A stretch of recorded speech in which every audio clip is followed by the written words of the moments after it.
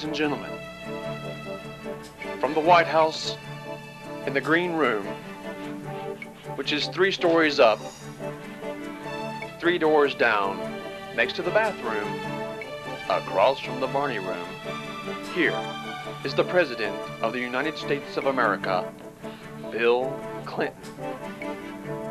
Now, Al, I'm going to need you to come in a little closer for this part. This is very important. This area right here is a very secured area. I'm going to need this blown up. This is where I'd like for you to be. I will be giving you coordinates from this area where it's nice and safe.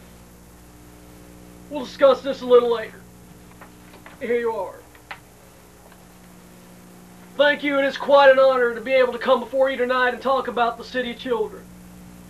You know, with all the changes going on in our nation today, such as health care, peace reforms, social benefits, there's one thing that doesn't change, and that's that people need God.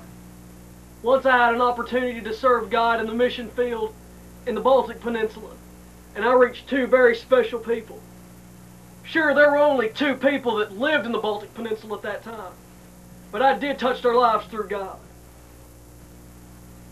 JFK once told me, you can't help a man pull up his own britches unless you learn how to pull up your own britches with others' help.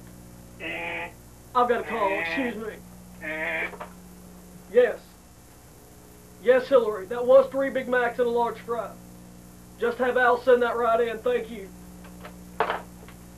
Thank you, Al, you are a good man. Throw that in the trash can on the way out, please. Now, what was I saying?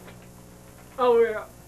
You know, to be honest, I really don't know what that meant, what I just said a moment ago.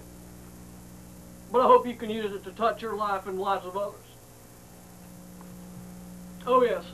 JFK was a great leader. And that's what you're being called to be also. Great leaders. But to do this, it's going to take the support of the Antioch Church of Christ.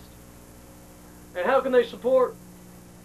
Well, through the 3 P's, which are prayer, petitioning, and pocket change. With these 3 P's, you can accomplish what Jesus asked you to do. So once again, thank you very much for letting me come speak to you. And David Vaughn, it's good to see you're back. You're back, David. I thought that was quite funny. Okay, just remember, good night and God bless.